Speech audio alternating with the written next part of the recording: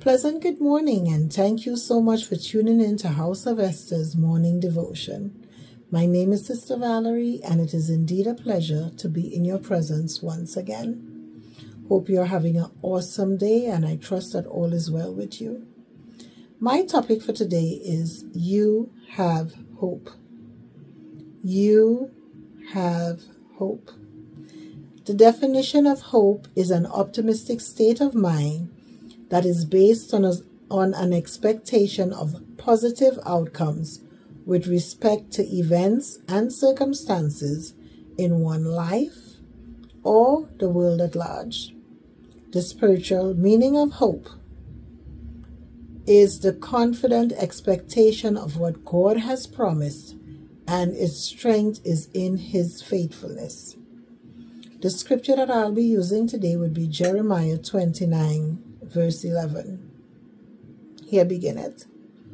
For I know the plans I have for you, declares the Lord. Plans to prosper you and not to harm you. Plans to give you hope and a future. Here ended.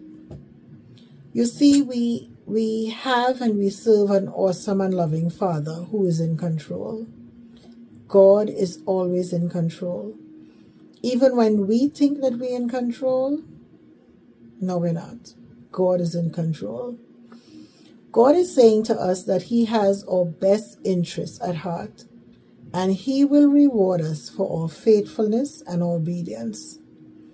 Trusting God even when circumstances look difficult is one way of building your hope. God is saying to us, God is saying to me, trust me, I've got your back. No matter what you're going through, I've got your back. You know, sometimes we have so-called associates or friends, and when, you know, in just mere conversation, no matter what, I got your back, call me anytime, day or night. And sometimes you would take them up on that offer and they're nowhere to be found. But God, on the other hand, God is always there. He's got our back. He's got us covered. You see, in today's society, it may seem as though all hope is lost, for morals, self-respect, respect for others are gone. It is sad, but it's our reality. But for those of us who, as believers in Jesus Christ, and we know who Jesus Christ is, we have a duty to pray for the people in the world, not just the people that we know, but for all citizens of this world. Isaiah 40:31 says, But those whose hope is in the Lord will renew their strength. They shall mount up with wings as eagles. They shall run and not get weary, and they shall walk and not faint. That's a powerful piece of scripture, because when you're going through different challenges or different things in your life, you feel like you're going to die, you're going to faint, you don't have the strength, you want to throw in the towel. But this scripture is saying, but those who has hope in the Lord. Hope, remember, the meaning of hope is based on an expectation of a positive outcome. So I know who God is. I know what the meaning of hope is. I just have to apply it, put it together, and know that, you know what? No matter what, I trust God. I hope in God. I have the belief that God has my best interests. God has a plan destined for my life. He has everything mapped out. This is what I expect of this child. This is what I'm going to do for this child. So if we just hold on to the fact that God is in control, God knows who I am, God is not going to take me out too far where I can't regain my conscious self and pull myself back in, God is going to help us. What brings us hope? The dawning of a new day brings us hope. The fact that whatever is happening today, let's say you're having a bad day. Let's say you lost your keys. You got locked out. You lost your keys. You lost your wallet. You missed the train. You got to work late. You got fired. You're having the lousiest day ever. And within all of that, just know that God has your back. And the fact that there is going to be some way, somehow, a light is going to shine upon you, and all will be well. And tomorrow is going to be a new day, and all will be well. Have you ever thought about planting a seed? You know, in the West Indies or even here, sometimes you could try and do a little agriculture. When you plant a seed into the soil, you water it and you watch it grow. It's going to wake up something in you. So I use that example because I have a few plants. And there's this one particular plant that I haven't watered in months. And I was about to toss the plant. And when I picked the plant up and I looked at it closely, there were buds shooting out. The soil was dry first to begin with. The soil was dry. You could see the roots. So in my mind, you know what, this plant is no good. Let me just toss it. But before I tossed it and I looked into it, I saw it was like about 1 inch. It was starting to bud and there were little leaves sprouting out. And it brought something back to my mind like, you know what?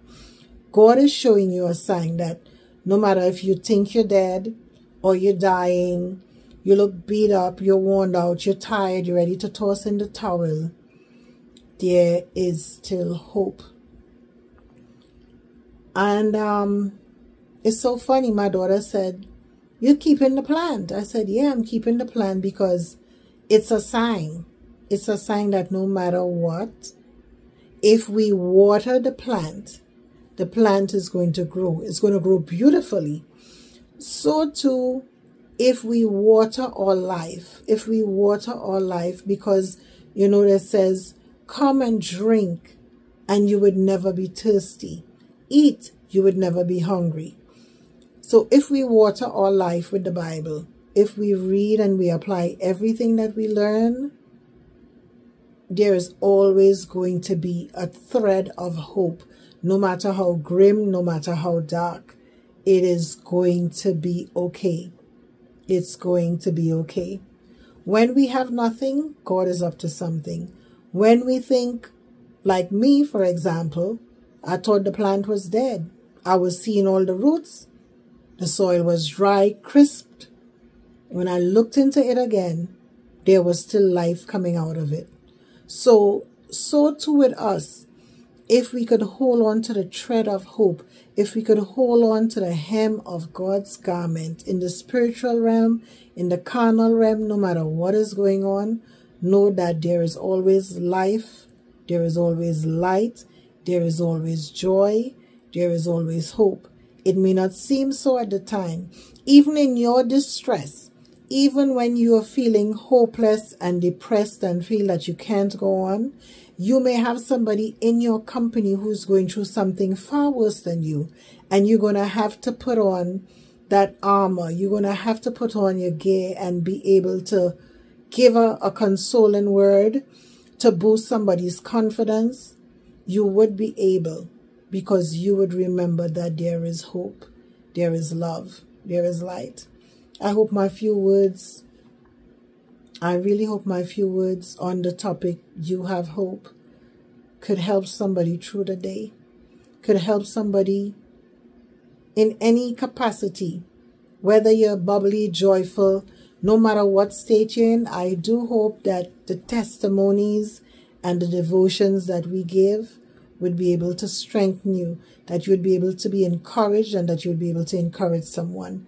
I just want to say that we love you, we thank you, and whatever it is, know that God's got your back. No matter how dark and how gray, experience has taught me that in the midst of the storm, just stand still and know who your God is. But it takes a lot of faith and it takes a lot of hope, because faith and hope goes hand in hand. Faith and hope goes hand in hand. And through experience, I have learned to just sit still and trust God.